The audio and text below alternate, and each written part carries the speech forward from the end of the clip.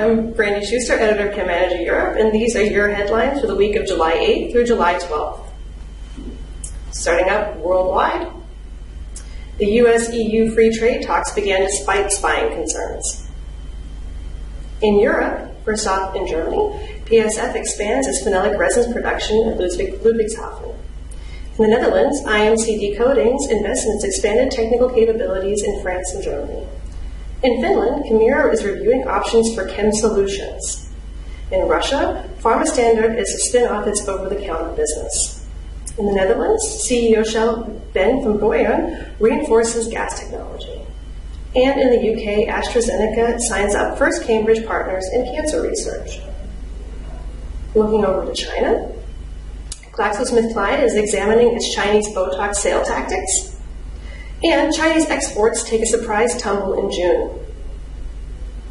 Looking to the Middle East, in Qatar, Capco chooses Unipol PE and PP processes for the Ras Laffan complex. In Japan, Germany's Saltigo is to provide contract manufacturing services for Daiichi Senko.